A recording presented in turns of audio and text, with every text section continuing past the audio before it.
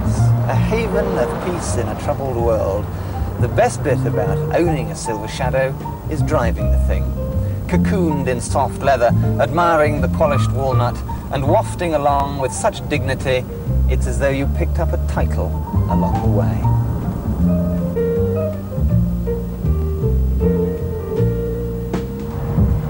A Rolls-Royce still cuts more ice than Hatton Garden. Wherever you go, you bask in your own personal spotlight. But if I said that this glorious regal red Shadow cost just £10,000, you'd be surprised. And you'd definitely think I was winding you up if I said the cheapest Shadow now cost less than a 2-year-old Sierra. But it's not a wind-up. This 72 Shadow could be sitting in your garage for less than £7,000. Like scores of others, it's priced to sell because the recession has frightened buyers away. But there's nothing to be frightened of. These cars often outlive their owners, don't cost as much as you think to run, and are utterly reliable. God is in the details. We weren't impressed by the clumsy overspray on the rear window rubber and a wounded, rusty quarter bumper. The once sumptuous accommodation was well past its first bloom of youth, with tired leather and lifting varnish on the timber. Despite the rather sudden colour scheme, it certainly looked the part. We thought the Gold Lady, vinyl roof and white-wall tyres a touch common, and went in search of something a little more restrained. For $13,000, we found that you could buy a real Minter. It may be a similar colour and age, but this one's a completely different animal. This car hasn't just been cared for, it's been cosseted. Silken flanks dressed with sparkling chrome. This 70,000-mile car didn't have a stone chip or rust bubble in sight. No flies on this particular radiator. This is how the leather should look, just gently mellowed. The burr walnut virtually unmarked. The springy Wilton carpets unsullied by grubby shoes. And everything still worked. From the electric aerial to the remote fuel filleries. A roller's pedigree is all. Remember that rough cars and rough people go together, which is why when you're considering a double R, our well-worn dictum of service histories is terribly important. When you're confronted with a marvellous sheaf of bills like this, don't just look at them, read them. Here we've got report on wind noise above 40 miles an hour, near side sun visor not holding position, ticking noise from speedo. Little attention to detail like this means that the bloke who owned this one was a good chap. To test if your Royce has been owned by a cad or a bounder, look in the boot. Above the battery lives the toolkit, naturally untouched by aristocratic hands. But any owner who presumes to defile his Rolls-Royce tools for repairing his lavatory is not the sort of chap we should be doing business with.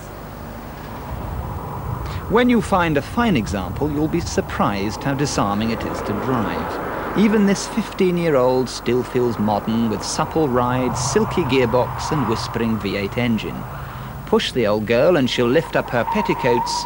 Just watch it on the corners. To avoid undignified progress, you'll need a Shadow too. Here's a much more swervable, agile car.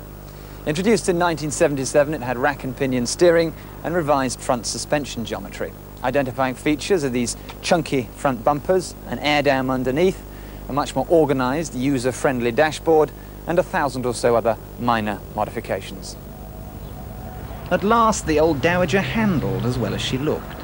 Here was a Rolls to be driven as well as desired. Shadow 2 start at around £10,000 up to 17 for the very best.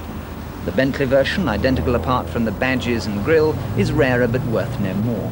And it's not sacrilege to consider second-hand parts for your roly-poly. Behind a quaint shop front in Clapham, there's £1 million worth of used and reconditioned spares.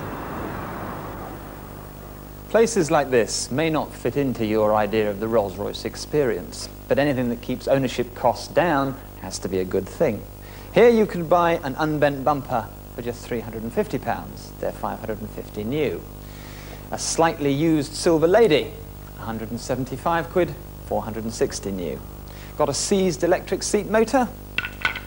Look no further, £45, 100 quid new. Or, horror of horrors, if you're rash or unlucky enough to cook your engine, here you can buy one for 2,500 against £9,000 out of Rolls-Royce. Think about it. But expensive major failures are rare, and while shadows can rust along the sills, rear wheel arches and the bottom of the front wings, it's never terminal. Mechanically, they're bomb-proof, really. As long as they're maintained properly, they'll run and run and run. Some of these shadows driving around today have done 400,000 miles without any major expense mechanically. You'll buy a good shadow today for £10,000, even less than £10,000, but you'll buy a good one for £10,000. If you walked into a Ford dealership today and bought a top-of-the-range Granada, sat in it and drove it out the showroom, you'll lose £10,000. So in that respect, you know, really, you've got your Rolls for nothing. Instead of paying main agent prices, you can save the cost of a Caribbean holiday by using a Rolls-trained non-franchise specialist. The owner of this Corniche has been doing exactly that for 20 years. It will cost me 150 to 200, depending on how major a service it is. Obviously, if you've got a lot of parts to be replaced, then you can go up to £400 or £500, but that's uncommon. We have a BMW. It's only one of the little ones, the 3 Series. But certainly it's much cheaper having the Rolls service than to have the BMW done by the BMW dealers.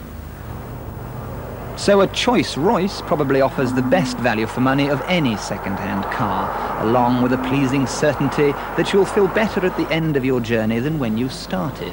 As for practicality, with all that boot space, they're ideal for carting about the family heirlooms. Genuine Rossetti, signed and dated. Come on now, look what I'm doing. Not 1,000, not 500, not 400, not 300.